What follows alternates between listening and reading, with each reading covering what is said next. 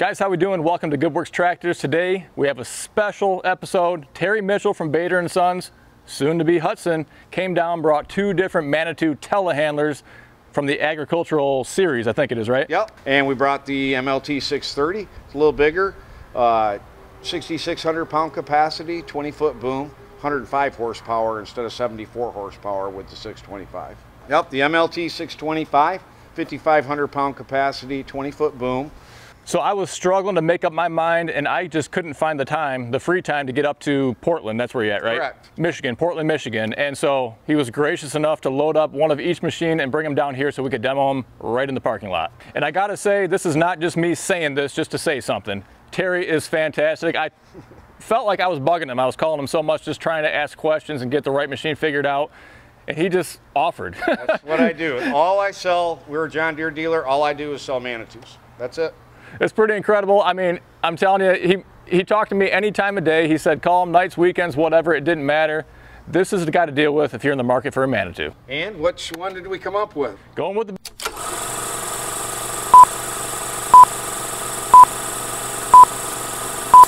As always, guys, I gotta let you know really quick, I am sponsored by Bora Wheel Spacers. I don't know if they make it for telehandlers, but I can tell you they make it for tractors, UTVs, vehicles. So if you're looking for a stability solution for your machine, make sure you check out Bora Wheel Spacers. There's a link down below. And as always, if you like this video, I would love to get a thumbs up from you. That would mean a lot. Hit that subscribe button right down below and head on over to goodworkstractors.com. If you're looking for something for your tractor, your skid steer, or maybe even your telehandler, we can help you out with that.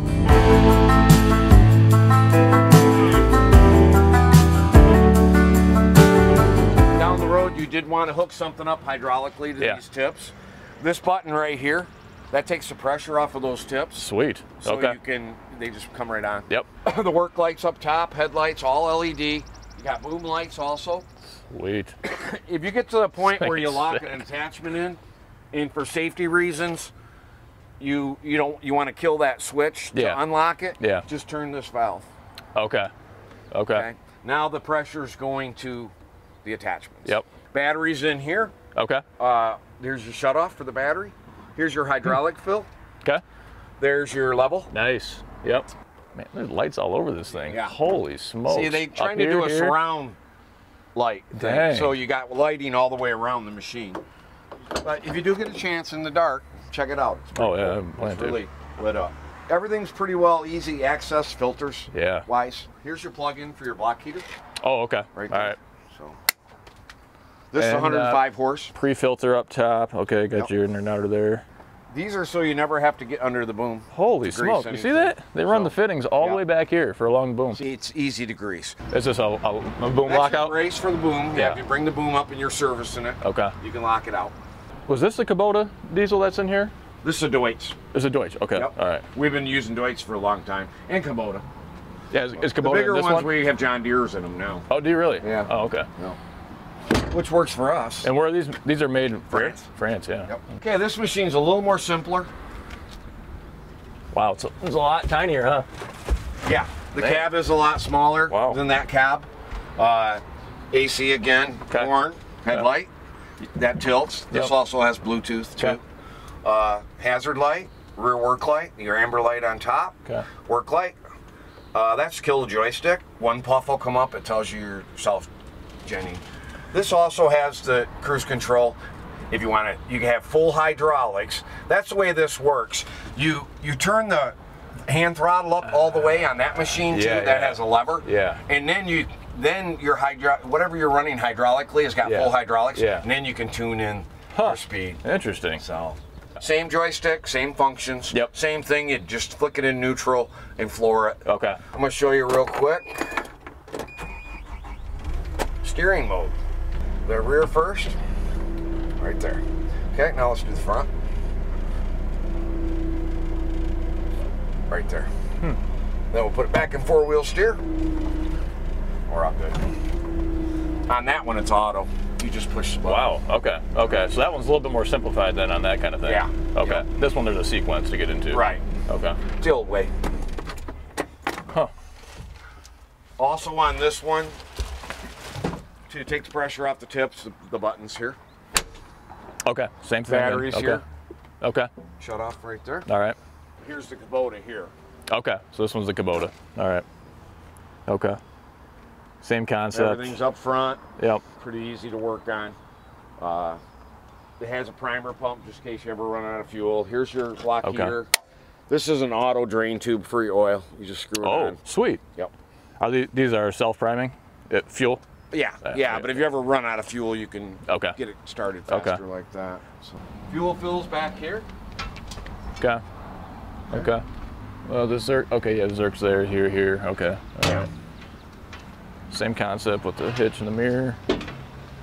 The reason why this is the most popular unit is because one of the most popular units, I sell more of these than that, is people have height restrictions and it's just more nimble. Okay. Well, we're not going inside. I mean, we will be going inside a barn eventually, but yeah. I mean, and this is, yeah, we'll have huge ones. And I mean, even here, what's this overall height? Your width is 6 feet 9 inches. 6'9". So this is only 9 inches wider than the other one, the 625. Overall height 7 foot. But this one weighs about 14.9. Basically 15,000 pounds versus 11. So 4,000 pounds more. And you can leave this in 4-wheel steer all the time. All the time if you want. Oh yeah. Okay. It's 4-wheel drive all the time too. Oh, it's 4-wheel drive all the time. Oh yeah, all the time. Wow, full time. Are both of them full time? Yep. No kidding. Huh? Is that excessive wear on the tires doing that, or no? No. Okay. The Comfort Ride's the accumulator on the boom that takes the shock off. Say you got a bucket of dirt and you're going across the yard, it smooths the ride out. Between that, I would never have one of these without Comfort Ride or the air seat. Yeah, right. Between the air seat and that Comfort Ride, you take a guy like a dairy guy. I have a lot of dairy customers. That guy's in that machine 8 hours a day. Yeah, right. Oh yeah. It'll just beat the crap out of you if you don't have that air seat and that Comfort Ride. Well, I guess we're gonna have to play around with them and drive.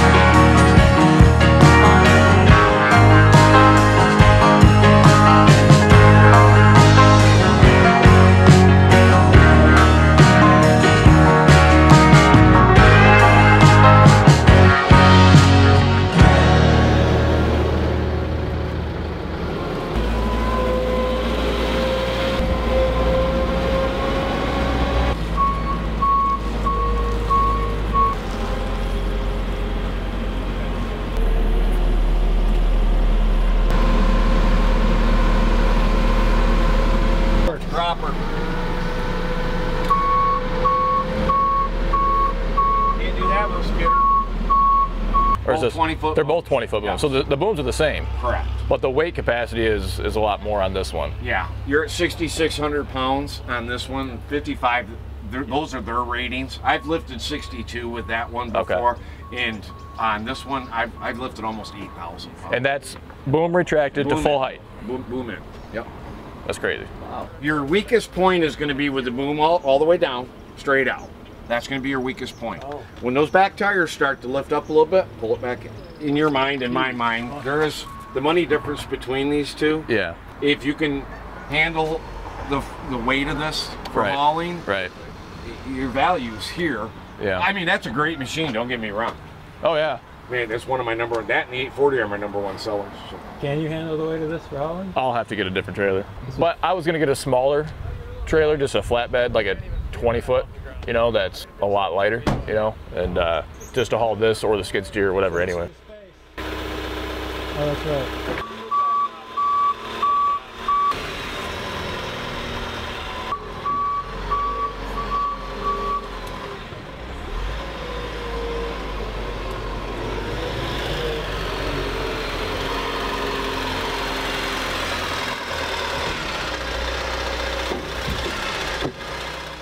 And which one did we come up with? Going with the bigger one. It's a pretty small price gap, right? $6,000. You get a lot more physical weight of the machine, you get a lot more capacity, 30 more horsepower, more torque, more bells and whistles. I like the bells and whistles. So the biggest consideration really wasn't the money. It was more about maneuverability and trying to weigh a short-term situation, which is here at the shop, versus the long-term situation at our new property once we had the barn built. I didn't want to go, you know, just for the short term and have to sell it and get a new one, a bigger machine. Yep. It sounds like they've got pretty good resale value in the used market. They do. I just didn't want to deal with that headache. So really for me, the reason I went with this machine, it was only about $5,000 more. The biggest drawback was it does have DEF fluid. It's also a little bit less nimble. It's 6 foot 9 inches wide. I think it's about 16 inches longer. So it's 9 inches wider, 16 inches longer than the smaller counterpart. They're both hydrostatic machines. This is the biggest hydrostatic machine that they had available. Anything else is going to be some sort of a gear drive or manual sort of operation to it. But this one had a lot of other bells and whistles, even convenience things. You're going to notice all around here there's extensions on the Zerks, and so you don't have to like lay down your back, get underneath anywhere. They're all accessible locations, and there's Zerks all over this machine here. You got to do that all the time. That's just one little benefit that I saw. You got a power window, you have push button to change the style of steering, whether it's just the front wheel steer, the crab walk, the articulating. You're gonna have a single piece glass window as well. You do have some more buttons in here. I don't even know what all the buttons do. Terry went through it, but you know, just like buying a new tractor, right? Things go in one ear and out the other. It takes just repetition to get familiar with it. But it's 30 more horsepower. It's got a lot more torque. It weighs about 4,000 pounds more. The boom extension is the exact same, but the lift capacity is, I think it was 1,300 pounds more in that ballpark as well. It just had so much more for just about $5 grand. I know that seems a lot, but when you're paying thousands and thousands of dollars for a machine like this, that's pretty minimal. We did get a 1.5 yard HLA bucket with this. Has a Manitou style of quick attach on here. It's not a skid steer quick attach. We got a set of forks. I'm gonna have to look into getting a side shifting set of forks as well, and then also that space with the tines. That's going to be really helpful out here.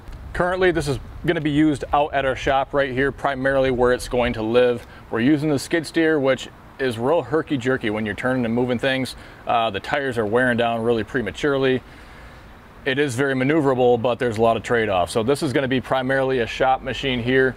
Once we get the new property, there's going to be a lot of other applications. Got to put in trails through the woods, clear a lot of areas out. I can see all sorts of uses for this. We're going to put it to work. Anyway, so if you want to see more about this machine, happy to help. Leave a comment down below. Maybe we can make a new video after we accumulate some hours on here. I'm super excited. I've been looking at these things for months and months and months, trying to make the right decision. I know how it goes when I'm shopping for a piece of equipment, just like you. It's paralysis by analysis, you know, so at some point you just have to jump and make a decision.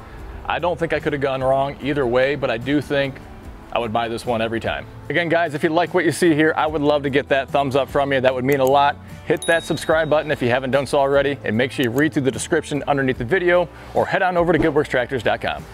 Thanks again for stopping by, and until next time, stay safe. We'll see you soon.